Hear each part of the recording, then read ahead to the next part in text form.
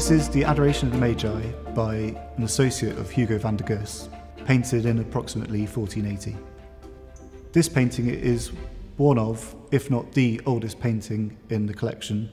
So this is a fairly sort of familiar story to most of the three Magi following the star to the manger where Jesus was born. In the background you can see the three Magi travelling by camel, following the star, and you can actually see the star on the top of the frame with a gold leaf trailing towards the baby in the middle. The three Magi are depicted as of being different ages and ethnicities, and this was an attempt in the medieval period to show the broad appeal of the church. This is very much a medieval tactic. It wasn't used in the Bible. In the Bible, it doesn't even mention how many Magi there are. In the foreground, of course, they are offering their gifts to their Messiah.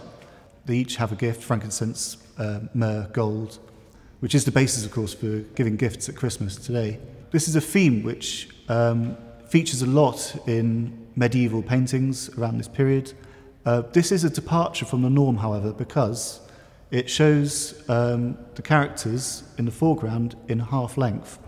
Usually they'd be seen at distance, but in this painting, it really draws you into the story, into the scene.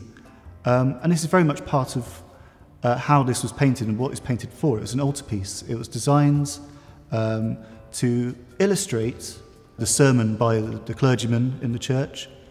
And this really helped draw in the congregation into the story. Of course, literacy in those days was restricted to the clergy and the nobility as well. Another interesting aspect of this painting is it's done in oil, which was a fairly new medium at the time. Prior to the sort of late 15th century, tempera was the medium of choice, which is based on egg whites. So that was a very different sort of substance to manipulate on a panel or a canvas. Oil was more opaque, and it meant that the colours were more luminous, and certainly in this painting you can see that the colours really pop out at you. They're very eye-catching. Even today, even after it's 500 years old, it still has a vibrance to it. We say this is painted by an associate of Hugo van der Goes. There is some doubt about this. I mean, it could be by Hugo van der Goes himself, or his circle, or his studio.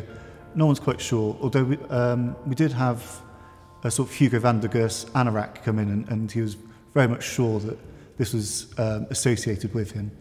It's painted very much in the sort of Netherlandish style of the period. It's very detailed, lots of colour. It's almost like a sort of a bit of jewel. For me, the Netherlandish style was typified by fine detail and bright colours, and I think this is a fine example of the period. You can really see every sort of wrinkle and crease in the men's faces. It's a well-loved painting here, and indeed, at one point, an art critic, as a schoolboy, wrote to the Times saying that he felt this painting deserved to be in the National Gallery. So in a way, we're quite lucky to have it. Thank you for watching. If you've enjoyed this video, don't forget to like or add a comment. I look forward to seeing you next time.